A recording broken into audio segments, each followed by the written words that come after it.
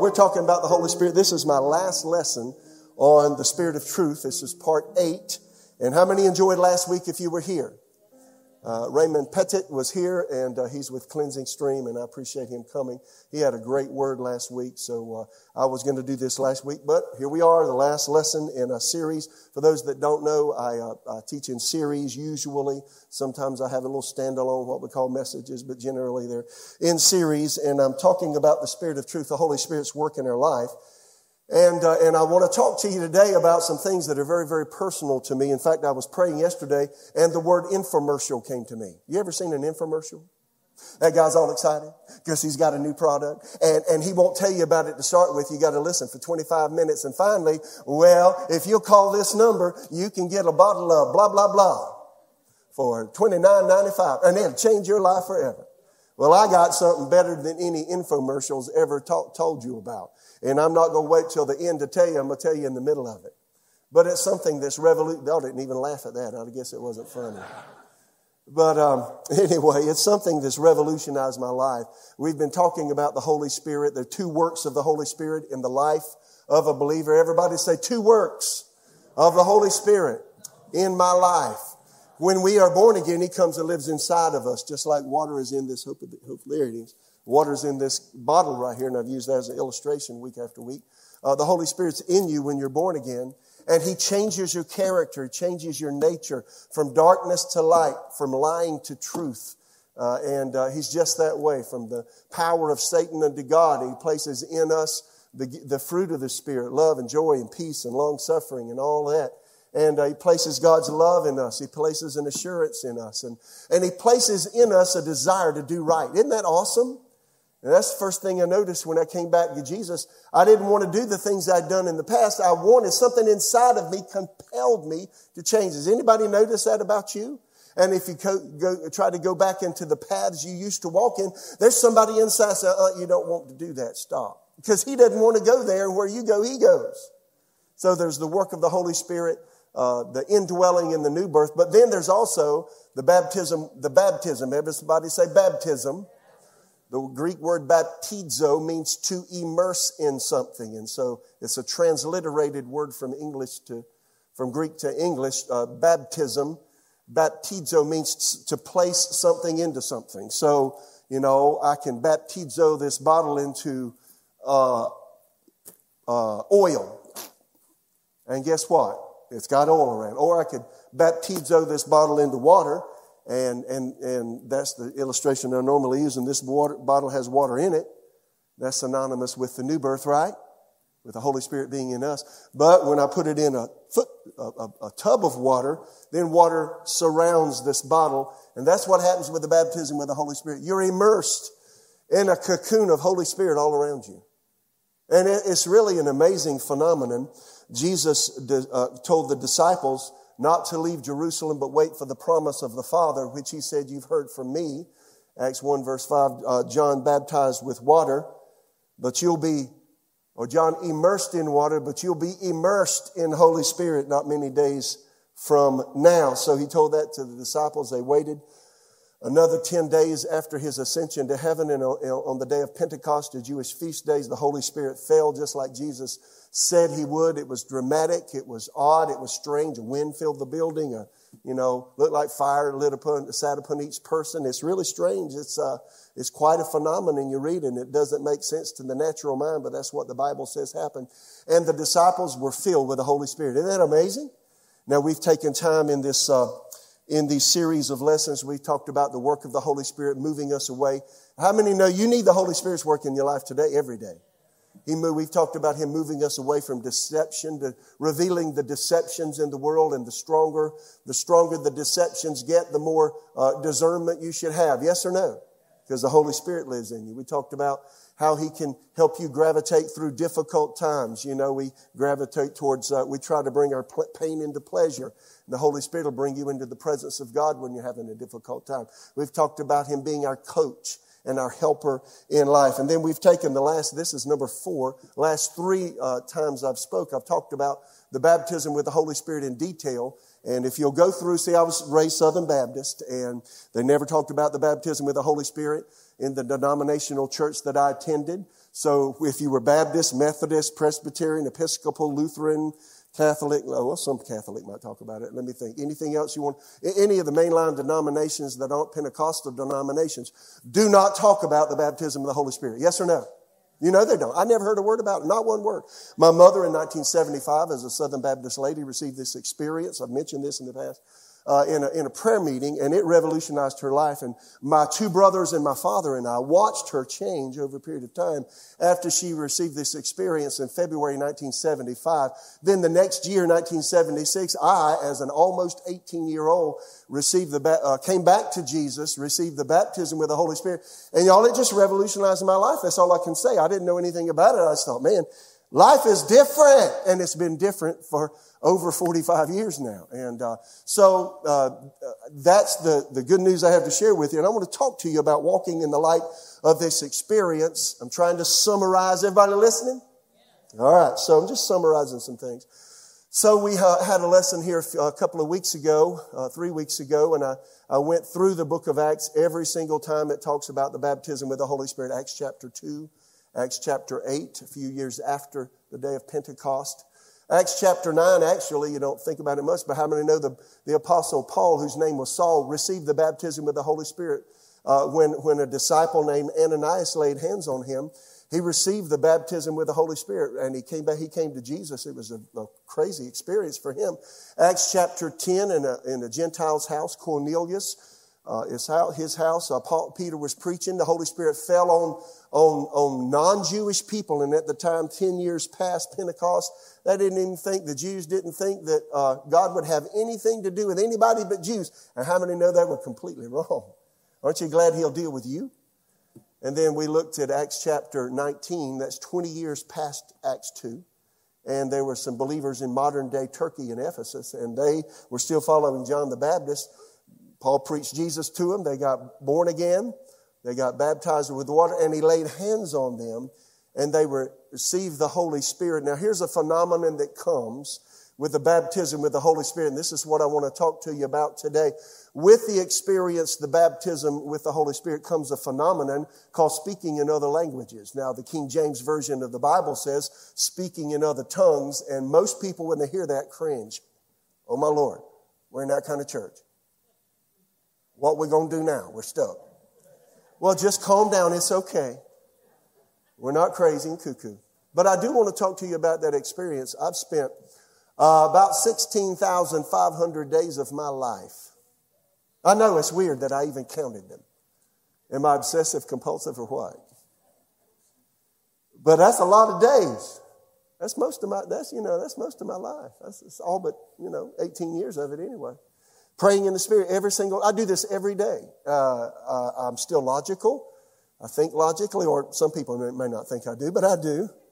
I reason. I do normal things like everybody. But there's an element of my life that's connected with God with the baptism with the Holy Spirit. And I pray in the Spirit every day. And I took some time the last time. This is October 31st. I've got 10 reasons that you should pray in the Spirit. And what you'll find out in the book of Acts, every biblical reference of people receiving this experience called the baptism with the Holy Spirit. Everybody say baptism with the Holy Spirit. Every single biblical narrative that we have about that experience, every single person that received that experience prayed in the Spirit, or prayed in tongues, or spoke in the unknown tongue. All those are synonymous with the same experience. That's something that goes along with it. If you buy a shoe, the shoe has a tongue in it. Well, when you get baptized with the Holy Spirit, speaking in another language comes with it. Now, you can exercise that. Some people are baptized with the Holy Spirit, and they say, well, I haven't got that language yet you talked about. Well, if you don't, it's one of two reasons. Either, number one, you didn't understand the experience, so you didn't really receive. Or number two, if you did understand the experience and you did receive, you got to learn how to yield to Him. He's not just going to burst out. Here's what you don't have to be concerned about. You don't have to be concerned that if you receive the baptism of the Holy Spirit, you're at the bank, or you're doing some business somewhere, or you're somewhere. You're at Chick-fil-A, and you're getting your favorite salad, and they open the window, and you go to pay them, and you go, that will not happen.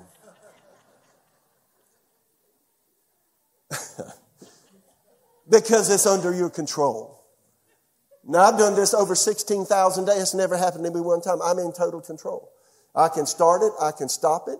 If I'm around people that I don't think understand, I will say not one word. If I'm at another church, if I'm attending a Baptist church or a Methodist church or some other church that doesn't preach or teach this experience, you guess what I do? I don't do that because we'll think I'm cuckoo because they just don't understand, right?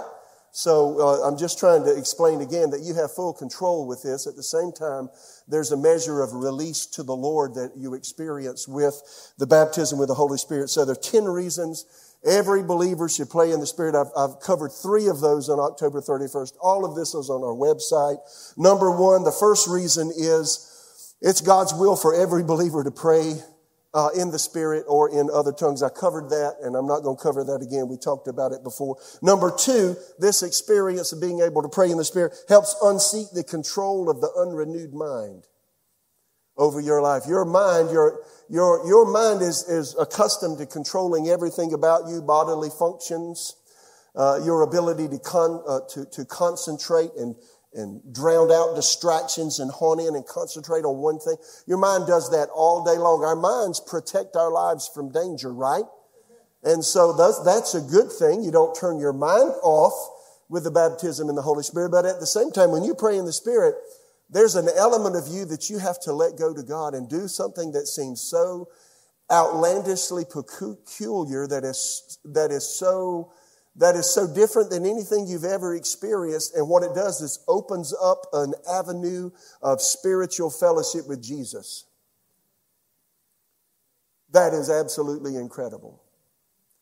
In fact, so question, can you have deep fellowship with Jesus without this experience? Answer, of course. Will you be enriched and have a deeper fellowship with Jesus with this experience? Yes. You see what I'm saying? So I just want to talk to you about something that will enhance your spiritual life. How many know we never live beyond our prayer life? I got to calm down and slow down a minute. How many? You never live beyond it. Your prayer life determines where you go in life. If you don't pray, your flesh and the enemy takes over. You ever thought, now a lot of believers, they don't pray much and they wonder why things happen and things don't turn out well. You got to pray. We live in a dark world. We live in a fallen world. The heart of man is deceitful above all things and desperately wicked, Jeremiah said, Jeremiah 17:9. And then there are demon spirits, principalities, powers, rulers of the darkness of this age and spiritual wickedness in high places. And they've been plotting against you and your family for generations. And they just want to see if you're a pawn that they can topple over. And they can do to you what they did to the previous generations in your family. You got to learn to fight that off. If you just innocuously say, well, I'm saved, I'm going to heaven, and you do nothing, you'll be whipped. That didn't go over big. Is that true? Most believers in America forget we're in a fight. We're in an army. We're the army of God. You're a soldier in the army of God. A soldier sells out. He has no right of his own. Somebody tells him when to get up, what to eat, when to bathe, when to put his breeches on, or when to go to battle and what to do and when to do it. And you know what? We're so independent-minded in America that we don't walk with Jesus very well. Because we let our freedoms that we have because of our Constitution so invade our spiritual life that we're gonna act towards the Lord like we act towards others. And you can't do that and be successful as a believer. You got to sell out. And if you don't sell out, what I mean by selling out, that means you're willing to obey God, period, even if it hurts. Sometimes it doesn't feel good to obey God. Sometimes it doesn't feel good to suck it up when somebody's blasting you with their spit on your face and they're mad at you. And God says, don't say a word, love them. That's not fun. Or you're at Thanksgiving. Yeah, I know. You know what I'm going to say. And there's some undercurrents, and boy, you feel them the moment you walk in the door. It's like, And you had a conversation with whoever on the way. Man, I don't want to go here today, but I'm doing my duty. I'm doing my duty. Doing my duty. See, if you're a believer, you'll do your duty with grace and space, and they'll open the door and say, I'm so glad to, and you're not just saying it, you mean, I'm so glad to see you. God bless you. How you doing? Give them a big old hug. Or maybe a fist pump, whatever you're comfortable with. You get it? I'm just saying you got to sell out. But this helps you unseat the control of the unrenewed mind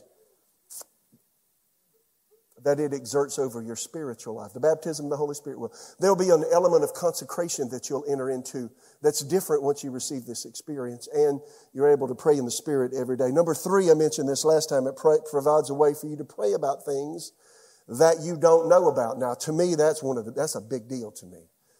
I don't know much, and neither do you. There's a lot of stuff around. And to be able to pray about things that are unknown to you, things about the future, things that are happening now that you don't know about that may affect you in some way. I don't know I can't put a price on that. There's no monetary price to put on that. 1 Corinthians 14:2 mentioned this last time, Amplified New Testament. Y'all hear? Y'all quiet.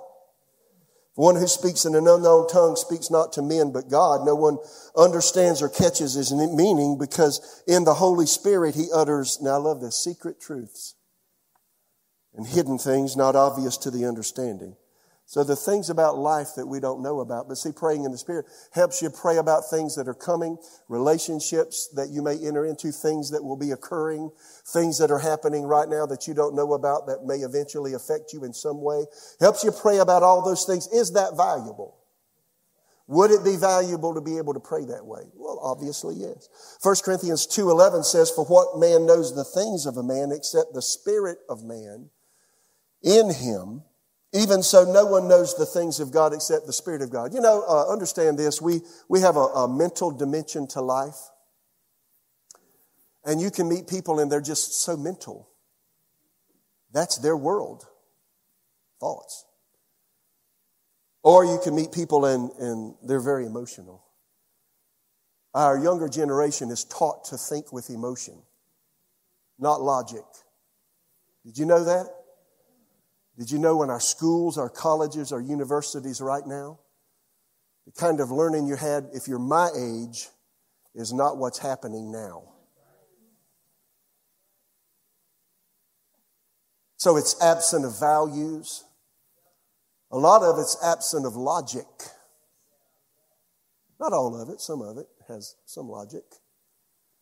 But nonetheless, it's a real problem. But the Spirit, there are those who tune into the Spirit. My goal is to have a sound mind, to train my emotions to obey me so I don't obey them all the time. They'll make you crazy. And then my other goal in life is while I'm tooling through life, I want to listen to Jesus. I want to listen for the Holy Spirit. What's He saying? What's He saying about what I'm dealing with? What's He saying about the relationship I'm in? What's He saying about the business deal I'm about to enter into, the house I'm about to buy, the automobile I'm about to purchase, the person I'm about to marry, the person I'm having lunch with, what I'm doing with my private time? I want to live where He has a sway and has a say. How about you?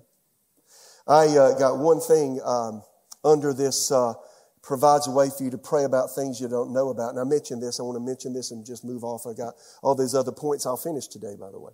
In 1993, it was the second week of December. I didn't look up the date. I don't have the date in my head. I just know it was the second Monday of December, 1993. And I was in my hometown, Florence, South Carolina. You've heard me say this, but I want to express, what I'm expressing is this works with both spiritual things and natural things. That is, praying in the Spirit helps you pray about everything. I finished praying in the Spirit, and I think I talked about this on a Sunday morning, but I'm going to do it again quickly. I was in my bathroom, I was shaving, and I heard, go check your oil. Now, I'm saying this because 2 weeks ago, I was in Myrtle Beach at a convention, and at the convention, a man walked up to me, and he said, do you know who I am? And for the first time since 1994, I laid my hands on this man. I laid my eyes on this man. I didn't touch him. And he said, you know who I am? I said, yes, you're the man that fixed my automobile in 1993. He said, that's right. I met this man. So here I am praying 1993, second Monday in December. And in right here, floating up from inside of me, go check your oil. I had a van at the time I had bought brand new. And anyway, go check your oil. It went up 3 or 4 times to my mind, so I did it. I went outside before I went to where I was going. I up the hood, pulled out the dipstick. When I did, you got oil and water mixture, sludge on the dipstick. That is a bad idea on Monday morning at 7 o'clock. And I made a beeline to this man I talked to 2 weeks ago. And he said, well, your head gasket is burst in your engine. Oil and water is mixed. Had you gone any further than just to my shop, you would have had to put a new engine in your van. At the time, I had 4 children, and I couldn't afford an engine. You get that? So instead, it cost me $440 US. And I told that man, thank you. So how did I get that? Praying in the Spirit. What if I hadn't been praying in the Spirit? What if I'd just been going like I normally do and didn't have any way of knowing anything other than what somebody's told me? Guess what? I would have put a new engine in my vehicle. Did you hear what I just said? So is there value in praying in the Spirit, both natural and spiritual? I've got all kinds of things. I was about to get on an airplane. I was between Raleigh, North Carolina, Atlanta, Georgia, and I had a British Airways flight to an airport in London, England. What's the other? Not Gatwick. What is it? Is it Gatwick? What? No, the other one. Gatwick. I was going to Gatwick that time for some reason. Usually go to Heathrow. And I was getting ready, and I had some people with me. Sean Tracy was with me, and midway through the flight, I got to feeling terrible, and the Holy Spirit spoke to me. Now, his voice is different. It's more authoritative. It's stronger. Because I'd been praying in the Spirit. It was a Sunday morning. I'd already preached. And I heard him say, floated up from inside, don't get on the next flight until you know what's wrong with you. Now, he had some intonation to those words. And the intonation told me, I heard it. It's like somebody talking to me in a very sobering tone. Don't you do it. I stepped one step off the plane. A Delta representative, I said, I'm in trouble. Help. She put me in a wheelchair, whisked me to triage. I fainted. My appendix had burst. I don't think I would have survived the flight to London because the poison had already entered my abdominal cavity. I was in the hospital 9 days and had 5 antibiotics and got over it. The doctor told me, you lived 100 years ago, you'd be dead right now. I said, appreciate the encouragement. Thank you. It's not 100 years ago, yahoo. But I made it. See what praying in the Spirit will do? Now, if I had not been praying in the Spirit, I just wonder if I'd have heard the voice of God. So that's just something we want to think about. It provides a way for you to pray about things you don't know about. Number 4, praying in the Spirit provides a way for you to charge yourself up spiritually. You ever feel depleted? You ever feel wasted? Even after a vacation, it's like, man, I feel awful, tired. You ever been that way? Of course you have. Everybody has. See, strength is not just physical, it's spiritual. A.B. Simpson, a guy I read after he died in 1919, he said this, all physical strength, listen to this, is spiritual in cause. You're not right spiritually. You have a hard time physically, mentally, and emotionally. You feel like weights are on you. Anybody ever experienced that besides me? Yeah.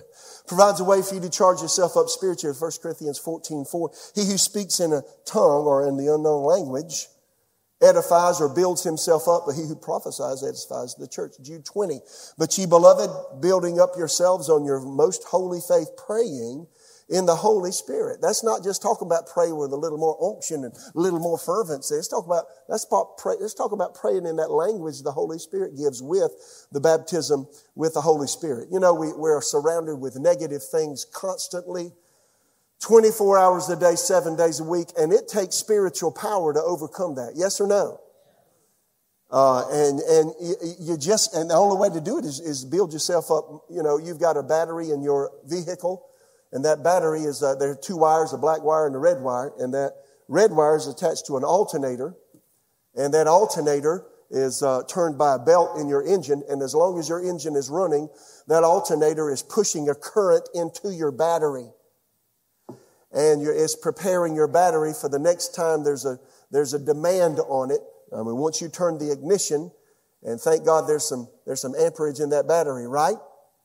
And now's the season. If you got a bad battery, you go to turn and click, click, click, and then somebody's got to help you out. Well, you know, spiritually speaking, we got a lot of click, click, clicks going on. That is, the demands of life are on us. We feel challenged. We don't have the spiritual energy we need to overcome. That's where praying in the Spirit comes in. It does exactly what the alternator does to your battery in your engine. It charges you. Not a physical charge, it's a spiritual thing. Before I preach, I got up this morning at 4:30. I poured me a cup of coffee. I went upstairs. I sat at the desk. I do that every Sunday. And I read my notes. And I read for a while. And then for 2 hours, I prayed in the Spirit. And it does. Sometimes I just get dry mouth. I carry me a bottle of water with me and I just drink the bottle of water. Sometimes I feel something. Most of the time I feel nothing, but there's a spiritual charge that's happening. I start every day that way. I start every day praying in the Spirit in the morning because I need spiritual energy for that day. If you come up short and the flesh is waylaying you and hindering you in life, you might want to consider in your life, if you haven't received the baptism of the Holy Spirit, receiving that experience and going to the next stage and allowing that spiritual language to flow out of your belly like Jesus said in John 7. Rivers of living water, and pray in the Spirit because they'll charge you up and they'll help you overcome the flesh. How many hear me? Anyway, I do this getting ready for every day. That's as important to me as putting my clothes on. Is praying in the Spirit. Number 5, it provides a way to be refreshed spiritually. Everybody say refreshed. Isaiah 28:11 and 12, for with stammering lips and another tongue will he speak to this people, to whom he said, this is the rest with which you may cause the weary to rest, and this is the refreshing. To the Old Testament people, he said, yet they would not hear. So stammering lips and another tongue. See, there's a prophecy. Probably 700 years or so before it happened. The baptism of the Holy Spirit, the ensuing ability to pray in the Spirit, prophesied in the Old Testament, right? There's stammering lips and another tongue will he speak to this people. To whom he said, this is the rest with which you may cause the weary to rest. Now, there is a spiritual refreshment that comes praying in the Spirit. Now, you know, if you hung around with me all day one day, well, you'd say, well, you're a different person. I said, well, probably. So everybody would say that about themselves. But I can just tell you that if I'm in my truck going somewhere, if it's a, 20, 30 minute ride, I'm probably either listening to the Word, listening to a podcast, or praying or singing in the Spirit. If you can pray in the Spirit, you can sing in the Spirit. Yeah. Sometimes I take hymns I know or songs I know, and instead of singing the English words, I sing in the Spirit. So what does it do? This is the rest with which you may cause this weary to rest, and this is the refreshing. I mean, there's a refreshment that comes in the presence of God you'll find nowhere else. That's why Americans are so tired right now. I mean, this stuff weighs on you every day, doesn't it? You got to find a well to drink out of.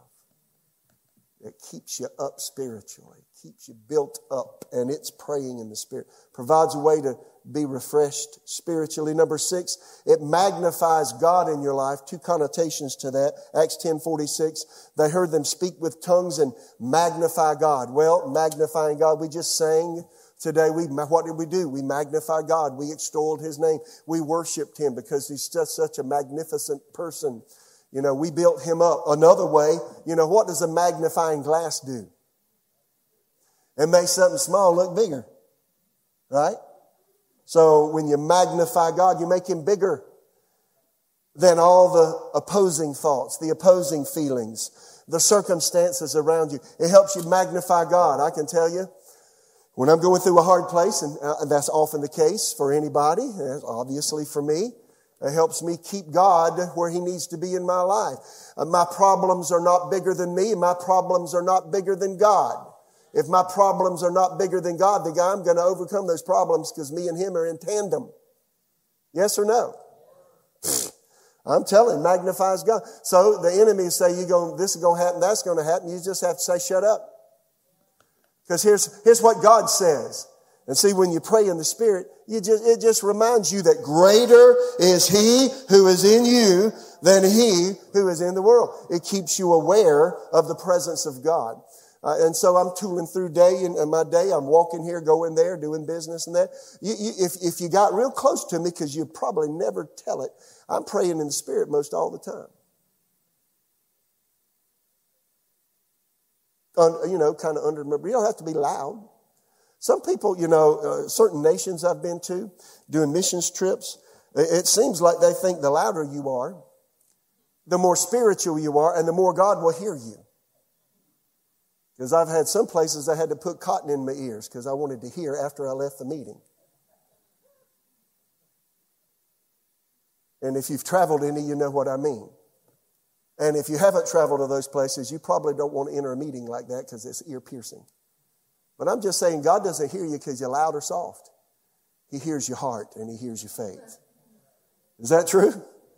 But I pray in the Spirit real low, real light, real soft, just throughout the day. Why? It keeps me aware of the presence of God, helps keep the flesh under.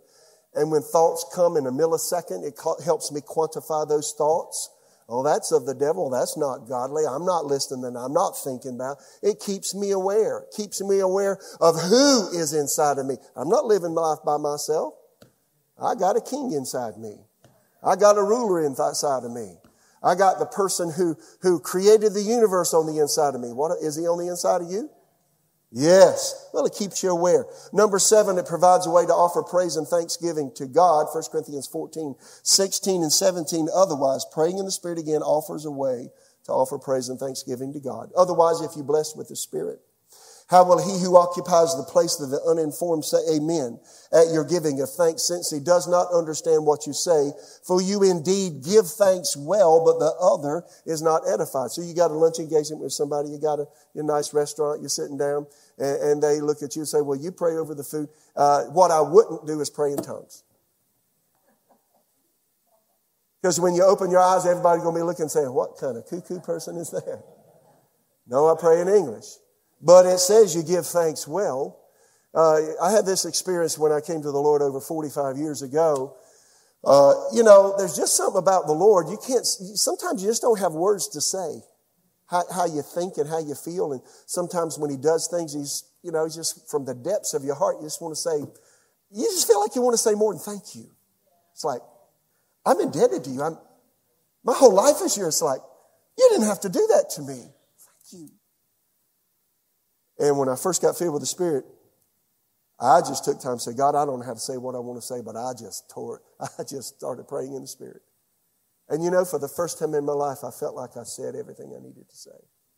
You hear me? Praying in the Spirit is a great way to offer praise and thanksgiving. I'd say when you're by yourself. Number 8, I mentioned this before, helps you control your tongue. James 3:2. Indeed, we all make mistakes, for if we could control our tongues, we would be perfect and could also control ourselves in every other way. Do you know if you can control your mouth, you can control your life?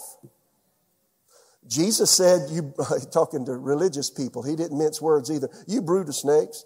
How could evil men like you speak what is good and right? For whatever is in your heart is determined by what you say.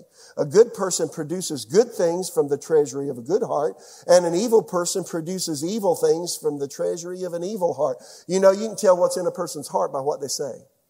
I hear people say this, oh, he's a good boy. Oh, he's a good man. But there's nasty coming out of his mouth. Right? I better leave that one alone. And I tell you this, you must give an account on Judgment Day for every idle word you speak. The words you say will either acquit you or condemn you. So words. See, praying in the Spirit helps you control that thing above your chin and below your nose that sometimes just gets out of whack. Helps you control it. I'm going to come back to number 9, number 10, because I want to spend some time on it. Number 10 provides a door. Number 10, praying in the Spirit provides a doorway for other spiritual gifts to manifest. Several of the men of God of yesteryear that I have read after frequently have said, all of them said basically the same thing.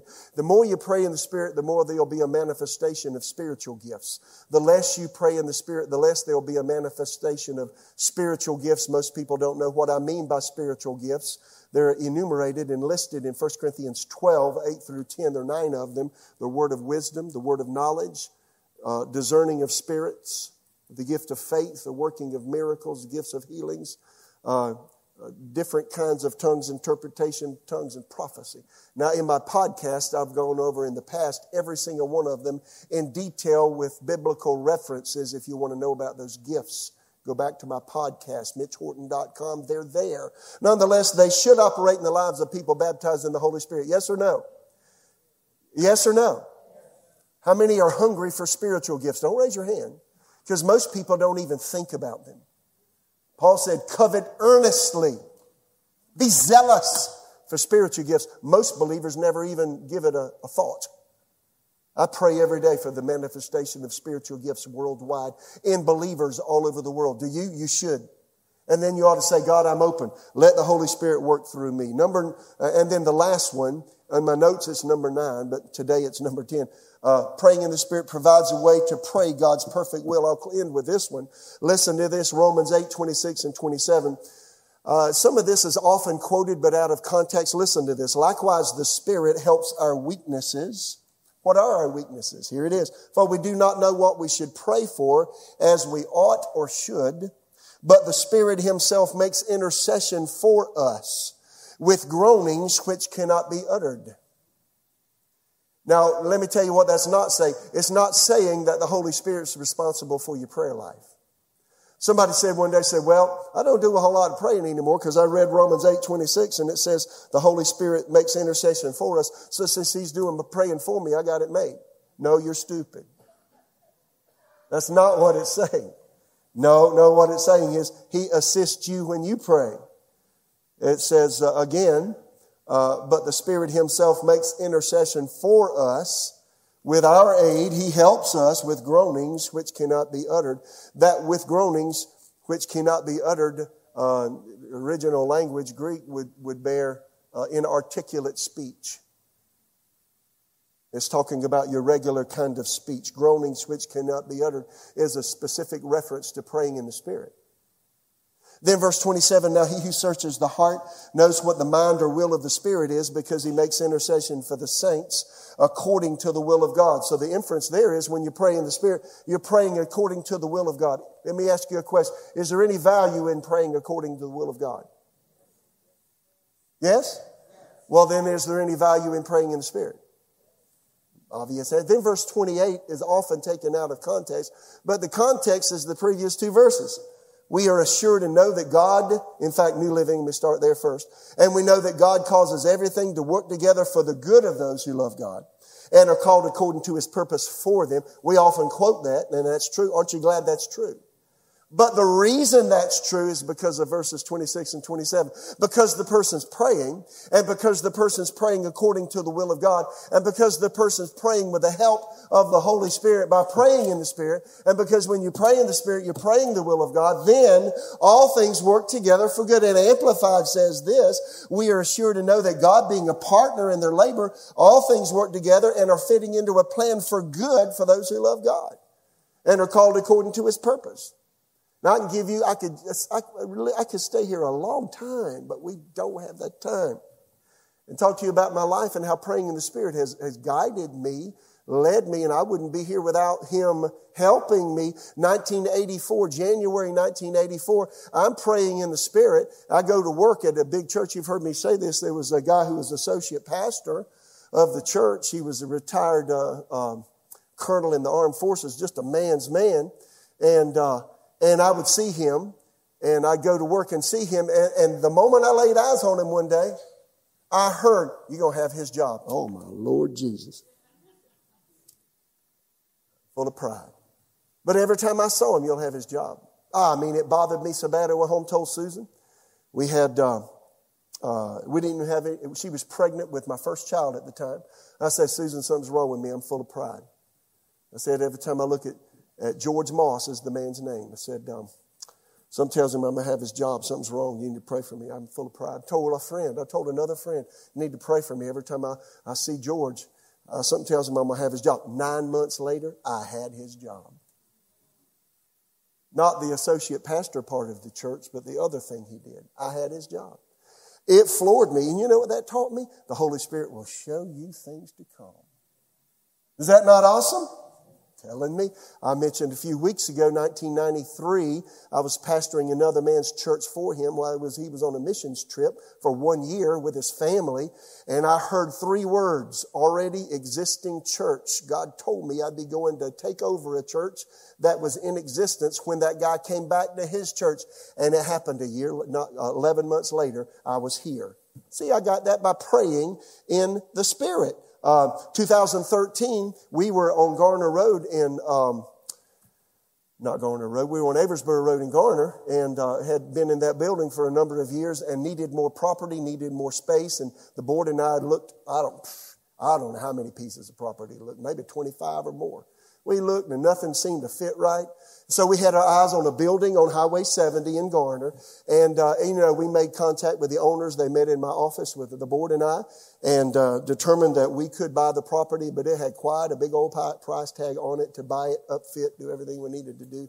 Really expensive for us as a medium-sized church. And I thought, wow.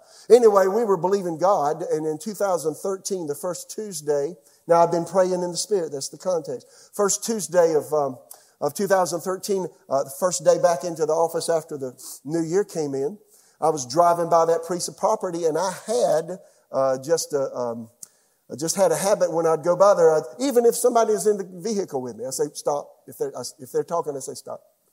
And I'd say out loud, Lord, thank you for a miracle of contract and a miracle of finance to get that building right there. Every time, and so that morning, Tuesday morning, first Tuesday of January, I turned left onto 70 from Hammond Road, turned left, and here I was, and I said, Lord, and when I said Lord, I heard him. I'd been praying in the Spirit just prior to that. I heard him say, here's what I heard him say. Now, you say, Mitch, what does it sound like? All I can tell you is it comes from in here. It's an impression. Here's what I heard. Now, you can pray for this building if you want to, but if you let me, I'll give you something better. I said, really? Really? And I thought a minute, said, on one condition. See, you can bargain with God if you're on the right wavelength with him. I said, you do this in a way that I don't lift my hand to get it, and I'll take my faith off this building. He said, done. I said, all right. Now, this is weird. A few days later, I broke my arm riding my bicycle on the Neuse River Trail, my humerus, one of the biggest bones in your body.